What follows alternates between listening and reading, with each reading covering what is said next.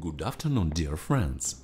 Very close to the modern Israeli resort city of Eilat, right on the shores of the famous Red Sea, is the border crossing between the state of Israel and Egypt.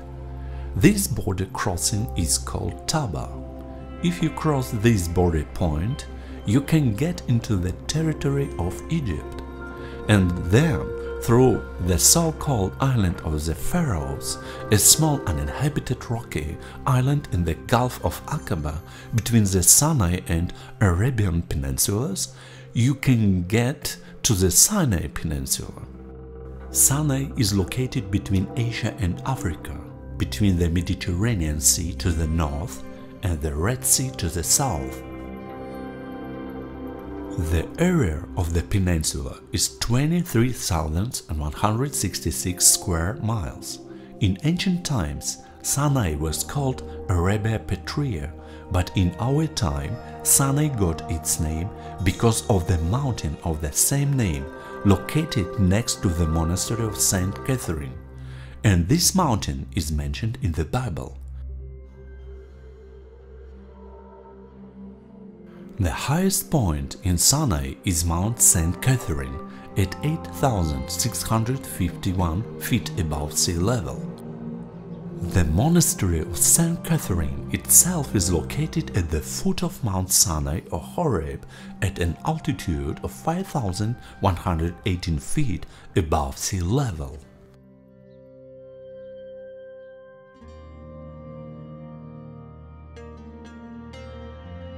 Initially, the monastery was called the Monastery of the Transfiguration of the Lord or the Monastery of the Burning Bush, and since the 3rd century AD the monks lived here.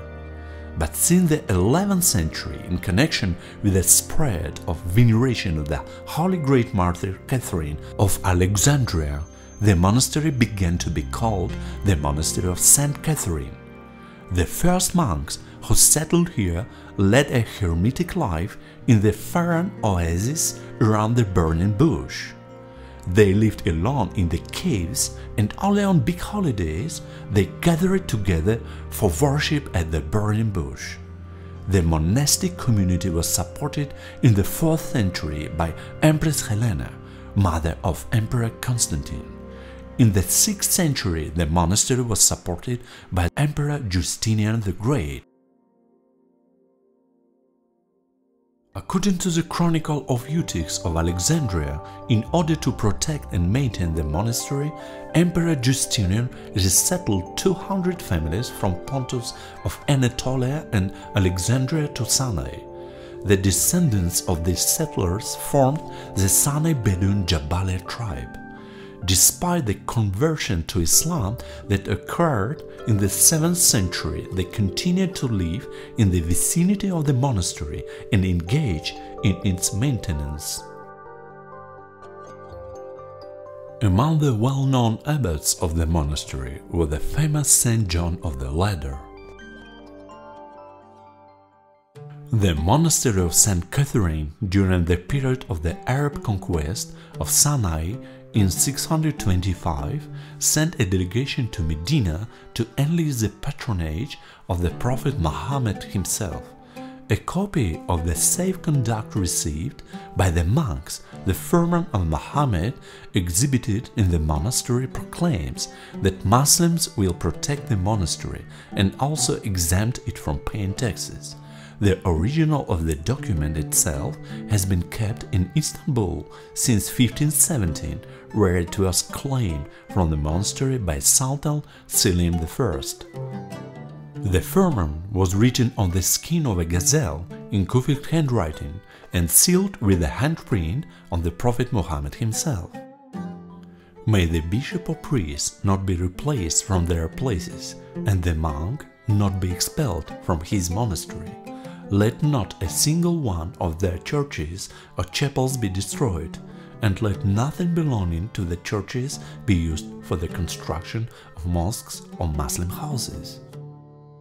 However, despite the privilege received, the number of monks began to decline, and by the beginning of the 9th century there were only 30 of them left.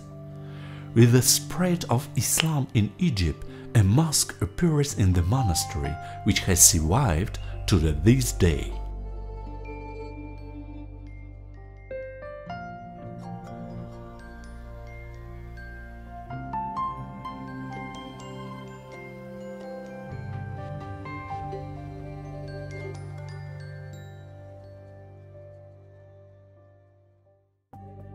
During the period of the Crusades from 1099 to 1270, there was a period of revival in the monastic life of the monastery. The Sinai order of the Crusaders took on the task of guarding the pilgrims from Europe heading to the monastery, whose number increased. During this period, a Catholic chapel appears in the monastery.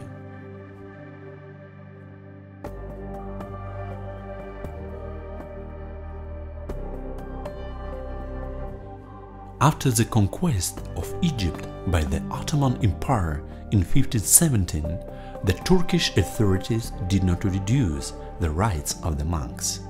Sultan Selim I confirmed the key points of Mohammed's firman. They retained the special status of the archbishop and did not interfere in the internal affairs of the monastery.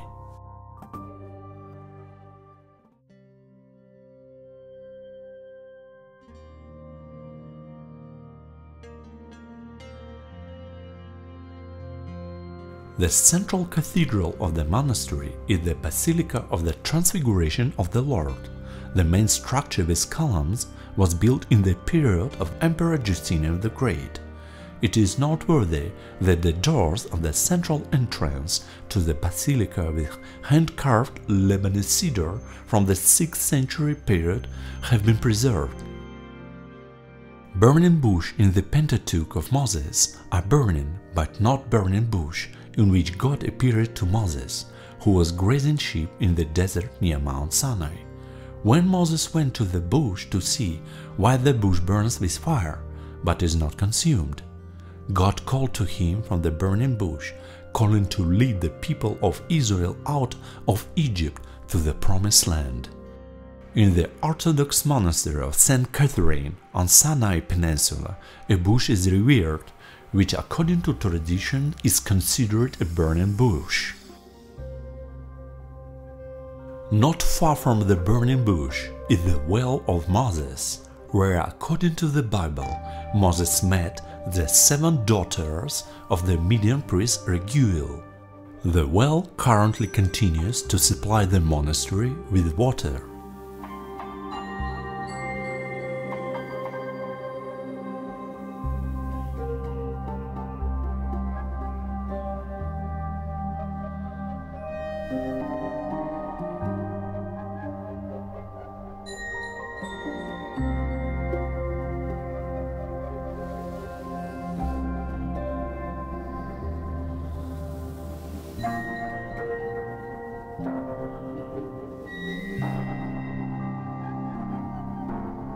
Next to the monastery is the church of St. Tryphon and the ossuary with the relics of the monk Stephen Sinai.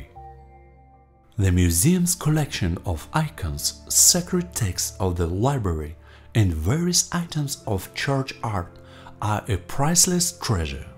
The most valuable exhibits are in the unique museum of the Monastery of St. Catherine, as well as in the library and the repository of texts. Particular attention is drawn to the unique encaustic icons made in the ancient Byzantine technique, when the binding is wax and the icons were made with paint with melted wax. Of the well-known images, the icon of Christ Pantocrator, the icon of the Apostle Peter, and others have been preserved.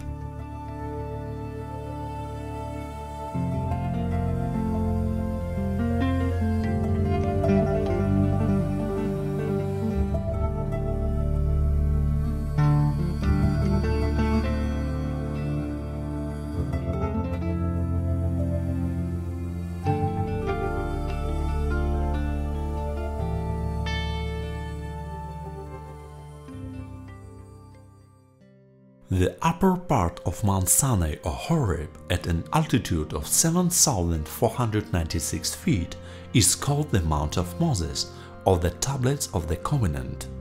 Tradition says that the prophet Moses climbed here alone to receive the tablets of the covenant. 50 years ago, on the top of this mountain, a small church of the Holy Trinity was built on the ruins of a church of the Byzantine period that once existed here. For those who made a night climb to the majestic Mount Moses, the way to the top of which, in one direction, could be 4 hours. Here, on the top of Mount Moses, a beautiful view of the majestic mountains around during the dawn opens. Dear friends, a big hello to all from Israel. Subscribe to our channel, like, write comments, press the super thanks button, become sponsors of our channel. Health and good mood to all and big greetings from me and Laura from Jerusalem.